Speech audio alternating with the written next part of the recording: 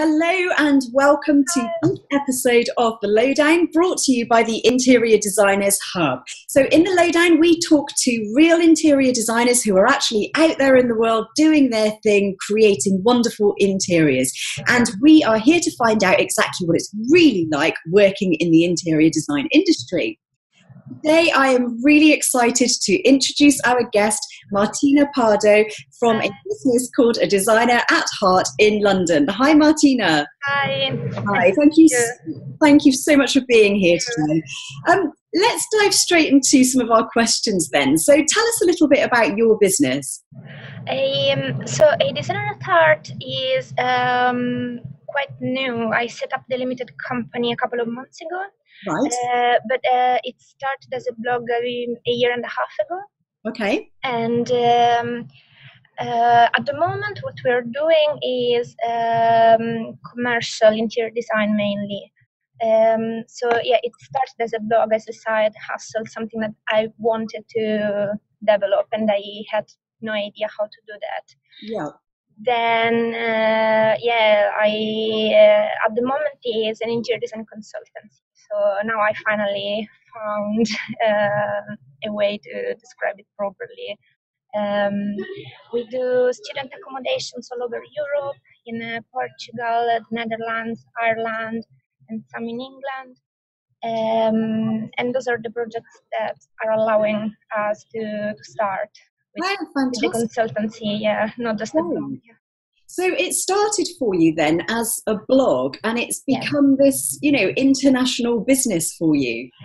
Yes, the thing is, I'm in a particular situation. So usually what happens, I used to hear these stories of people who started with a blog and then they were able to develop it, and it would become something else, something more like a business.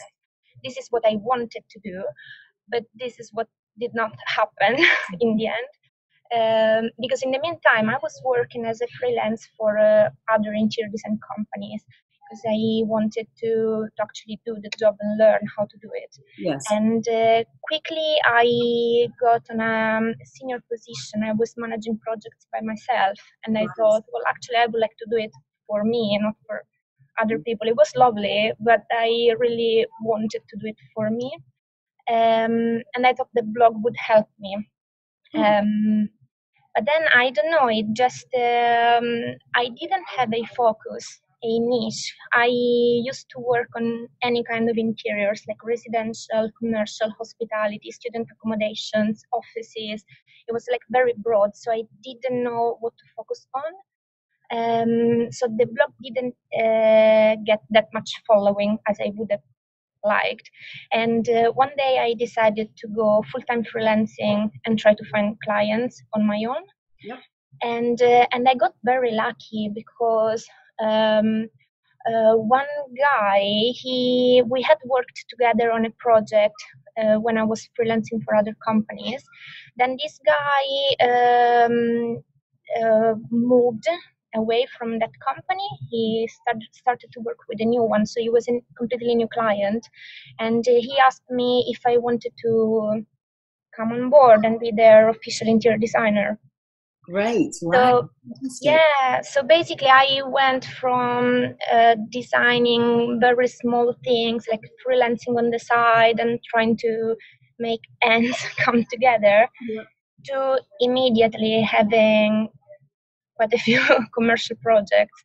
So it was like a very quick change. Oh, well done. Congratulations. Thanks. You know what's really exciting as well is that I speak to lots of people who think that they have to sort of plan everything out and they have to see kind of the whole journey in front of them. And what I say to people sometimes is you just have to take action, because it's in taking action that opportunities begin to open up. If you hadn't have been doing that, then you wouldn't have been introduced to that man, and so the next step wouldn't have opened up for you. Yes, that's so true. Yeah, it's like I don't know, it's hard to say when it's time to risk, but I think somehow you know. Yeah. So I don't know, I just felt that it was time. Brilliant. And I did it. I was scared. I had some backup plans. I always make a plan B, but I gave me some time. and it was magic. It just worked. Yeah, fantastic. And I always find as well, when people kind of make that leap of faith, Yeah. kind of there's always a safety net there to catch people. The next step opens up, and if you're determined to do it, then it really can work for you. So well done, that's fantastic. So have you always been an interior designer? Yes, in my work life, yes, but the process to arrive there was quite long. Okay. Because I think I always wanted to do interiors since I was very, very little. And I remember when I was 12, by accident, I happened to go with my parents in an IKEA store. Yeah. And I had never seen anything like that before. I'm from Sicily, in the very south of Italy. At the time, there was no IKEA or these like big stores. Yeah. So we were in Poland, I think. So we happened to be there, and I saw it, and I was like, "Well, is this a job? Like, do people make money doing this?" And I said to my mom, "If this is a job, I want it to be mine." So it's like it was really nice. But then when I had to choose what university to attend, a problem arose. Because in my city, in Catania, where I'm from, there are no architectural faculties. There was one that's called building engineering / architecture, and they were selling it as a mix of the two things. Mm-hmm. And my parents didn't want me to move out of Sicily, so I thought, well, okay, I could do that. Yes. It's a bit more technical, but it's both of them. It ended up being mainly engineering. So at the end, I graduated as a building engineer. Right. And so this is what I started with. Okay. But I never worked as an engineer. And how did you get from that into interior design then? That's because the very last year of university, after 5 years there, I had great marks. I graduated with honors, but I was really depressed, and it was weird because if you're depressed, then you don't produce. But somehow it was working, but I wasn't happy. Yes. So I had to go through a year of therapy just to go out of that. And I understood that, okay, there is a part of me that's a bit of an engineer. I have a little engineer inside me. Yes. But there is a creative side that I wasn't using at all. Yeah. And it had to go out. I had to fulfill that other part of me. Yeah. And so I don't know, I looked back and I was like, well, actually my initial idea was interiors. Mm-hmm. So then I finally moved to Milan, and I attended a master in interior design at the Politecnico University. And that was amazing. There I was like, okay, this is my place. Yeah. Martina, I can so relate to that. When there's something inside of you that you really, you're on the wrong path in life, and you're not doing the thing that you should be doing, the thing that you were born to do, and it kind of eats away at you. And like you say, it can make you depressed. It can make you unwell. It's you need to, exactly as you said, fulfill, and you need to bring to life that creativity that's inside you. So I can totally relate to that. My journey's been very similar. So fantastic. Yeah, it's not easy to talk about these things, but I thought, well, maybe other people can relate. It's just it happens, but it was useful in a way, because I had to go through that, and it worked. Yeah, and it's been part of your journey to get you there. Yeah. Oh, brilliant. So what advice would you give to somebody who's considering perhaps changing to a career in interior design? Someone who has already studied, or I think, either. I think probably somebody who hasn't yet studied, so they're doing something completely different, but like we've just been talking about, maybe they've got sort of a desire inside them to do something creative, and that they love interiors. What would you say to them? Well, it depends how quickly they want to get there, and what sort of interior designers they want to be, because it's very wide. I took the longest path I could ever take to arrive there, but obviously my technical background now allows me to work on commercial projects, like big projects, where I have to deal with engineers and architects all the time, and we speak the same language. So I guess if someone wants to do something at that level, like even the technical bit, then okay, you need to go through study maybe interior architecture and learn the technical bit. But you can do interiors in many other ways. Like there is styling, there's decoration. Interior design for residential, it's more approachable if you don't have a degree, or if you have a I don't know, if you attended a course, for example, a 1-year course. Yes. That would allow you to do that. Yes. I've seen people getting into interior design even without a course, because they just had it inside them. Because at the end of the day, you just have to, you need a very good eye for detail, and you need to have this urge that you want to make it happen. When I work with clients, I see that sometimes they can't really visualize a space. Part of my job is just is not getting the idea, is just how do I make them see it before it's done the way I see it. Yes. If they have it, they see a space, it means they're the right people to do this job. Yes. So I don't know, I would say maybe start a blog, start doing on the side, and yeah, I think the more people see what you do, the more it comes back somehow. So start doing things, attend a course, read blogs. Now it's like everyone shares, so it's really easy to get a feel of how it is to work on something, to do a job, because people share all the way. So yeah, really just be open. Start surrounding yourself with interior things everywhere. Then you will be attracted by something, and it will happen. That is fantastic advice, and it's exactly the sort of thing that I say to my members as well, is to just get out there and do it, because there's no good sitting there and just thinking and thoughts going round and round and round in your head. You need to just take action, and like you say, it can be something like starting a blog. You can even contact, a stylist or an interior designer and ask to go out. Just an Instagram page, not necessarily a website, but just start with something. Yeah, absolutely. And when you start to involve yourself in something, then before you know it, you start to make connections with people, and opportunities start to come towards you. Mm-hmm.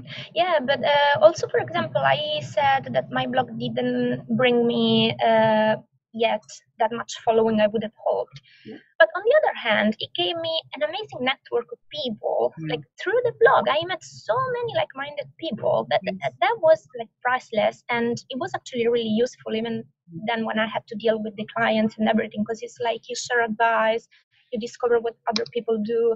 So I don't know, if you have something, just to say you are doing something, it helps you even with the networking, because when people meet you, they ask you what you do. Yeah. If you're doing something, even just managing an Instagram page on interiors, it's something you can start to say. So it's a start. It helps.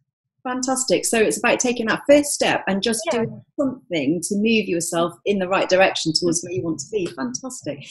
So you've spoken a little bit about your business and about starting it up and about kind of how that happened. And it sounds as though it was quite scary for you, going from being employed to suddenly running your own business. So what's kind of the one thing that you wish that you'd known about setting up an interior design business? What do you wish somebody had told you? I don't know, that's a tricky question, because I am discovering so many things daily that I wish I had known all of them before. But on the other hand, it's working. So I don't know, it's just the right advice would be ready to have challenges constantly. Okay. But as you said, it's scary, but it's also really exciting. So as long as they are balanced, or the excitement is more than the scary part, then it's fine. I don't think that's something I that would have changed everything if I had known it before. Yeah. To be honest, there's I just learned along the way. Yeah. So I needed to discover something, I hired an accountant, I consulted a solicitor, I asked other people in Facebook groups that were doing this thing. I'm joining a lot of Facebook groups. Yes. So just ask. If you don't know something, ask. Yeah, fantastic. And there's a whole wealth of people out there Yeah. ready to help you. And as you say, once you're in it, you start to build a network of people, and they can help you, with the bits that you get stuck with. Okay, fantastic. So just to wrap up then, can you tell me, what is the best bit about your business? What do you love about what you do? Well, the best is just the interiors themselves. I think is the best job one could do, because you have a vision, or you take someone else's vision and you have to make it a reality. And I don't know, it's really, really exciting. And the idea that when you draw something and it feels like playing, because you're just drawing, then you know that it will actually affect the daily life of people. Yeah. It's really, really exciting. And on top of that, as we said, the network, that's priceless. Is I don't know, I used to feel very lonely when I was doing engineering, because I felt that way, and no one around me did understand it, because they were happy doing engineering, right? Yeah. So now I'm surrounded by people who are exactly like me, and that makes me happy. Fantastic. And there's something about when you find your passion and you're actually living your life on purpose, about, just your general well-being and how happy you feel. There's nothing like it, is there? And as you say, it's scary, but at the same time, it's also incredibly exciting. Yes. And doing something creative is really fulfilling as well. Yes. Fantastic. Okay, well, I'm going to wrap it up here. Martina, thank you so much for joining us here at the Interior Designers Hub. It has been fantastic finding out about your business, A Designer at Heart. And if anybody's interested in getting in touch, where can they get in touch with you? Thank you, of course. Now we're up and running and happy to help. Okay, so they can get in touch with you through your website? Yes. Yeah. Through the website, or they can contact me on Instagram. Just DM me, and I usually reply within a day. Fantastic. And I'll drop the links in beneath this video so that people can get in touch with you if they'd like to. Okay, well, thank you very much, Martina. That's been fantastic. And to our viewers, thank you so much for watching this today. Remember, if you want to become an interior designer, just like Martina, we offer UK accredited qualifications at the Interior Designers Hub. We have our own school, and you can go and check out our qualifications over at thehomedesignschool.com. Or if you're already qualified and you're interested in joining a community of interior designers who can help you to set up and grow your own successful and profitable business, then come and join our monthly membership at the interiordesignershub.co.uk. Thanks very much, Martina, once again, and we'll see you all in the next video. Take care.